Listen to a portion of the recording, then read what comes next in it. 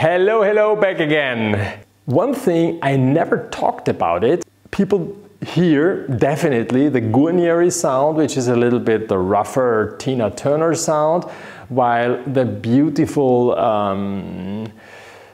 Stradivari sound is like let's say the Whitney Houston, okay?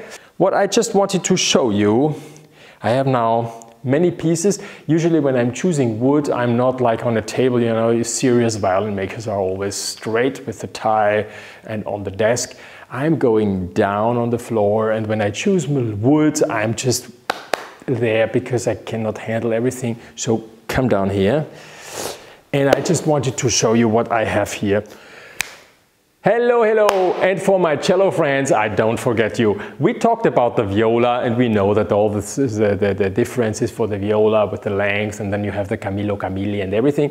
But for the cello, it is again something, because when you looked now at the violin video about the differences in shape and this tiny difference which makes such a huge difference, on a cello we have a little bit, some few different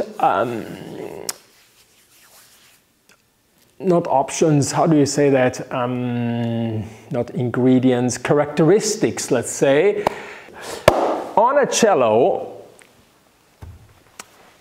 we have more or less the same thing, and I always have the impression that when we talk about Stradivari and Montagnana, it's just such a big difference, and I cannot open my legs like this for a Montagnana. It's so huge. And we're talking about, how much we're talking about here. Hold on, I just want to see it. This is the Ruggieri. And what's this here? This here is the Montagnana original size, okay.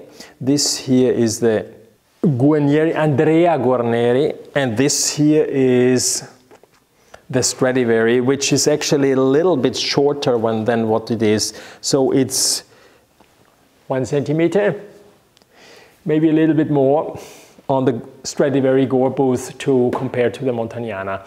So now let me just say this, but I know for the ones who Montagnana is too large, it's far too large, that's fine.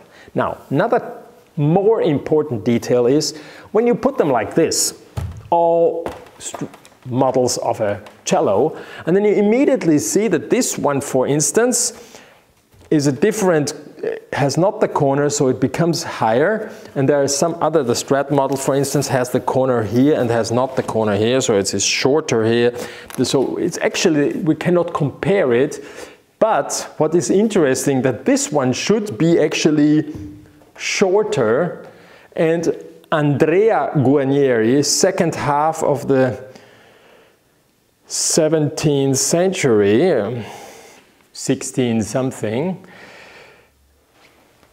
is as long and maybe even longer in size than the Stradivari Gore Booth, which Stradivari is very classic for cello making, and they took it as a measurement to be the standard. Stradivari is already shorter. And then comes Montagnana and Ruggieri. This one here I took from a book. It's a very nice one. It's very large, very similar like the measurements of the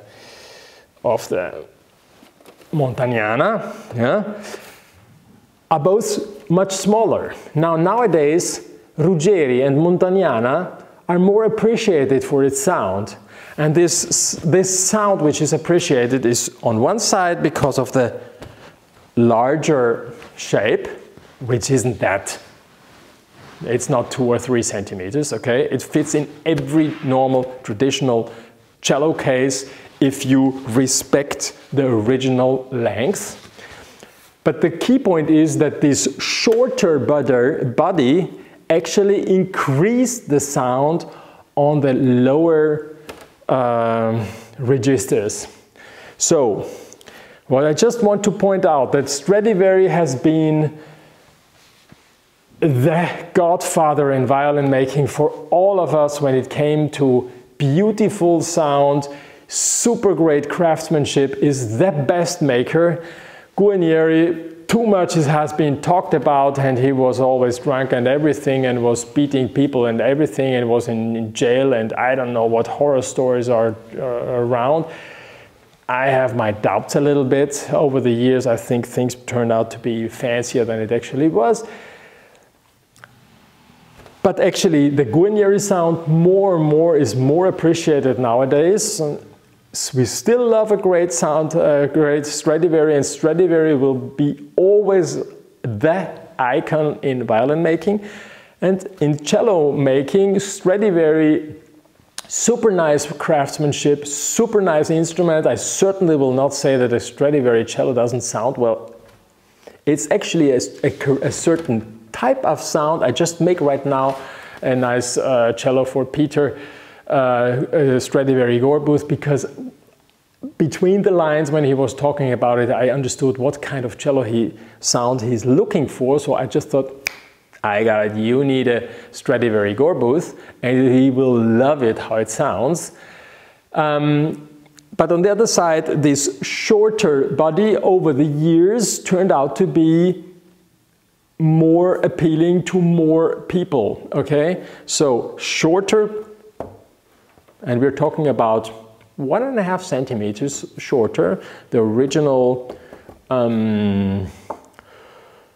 Montagnana, 74.4 centimeters body length, and then we have cellos with 76 something, you know, really long, and you see them often that they make them shorter than later on. Nowadays not anymore. So this is just when it comes to these differences, but still between a Ruggieri, I even have one here made, very beautiful one made by Mina Mazzolari, compared to a Montagnana. Yeah, there is a little bit of difference in the very lower area. It's maybe 8 millimeters, something like this, but it isn't that much. And sound-wise, there is a big difference. Go on my web shop and you can see a few instruments which are available, and then you can listen when they are played by some musicians. Okay, that's all. Hope it wasn't too boring for you, and it was something new for you to think about this, about these differences in model, and what it actually, the impact on the sound, the choice of the model is a huge impact of your sound. Yeah? So go to someone who understands what you're looking for, and he will know what kind of model you need. Okay? Have fun. Ciao, ciao. Bye-bye.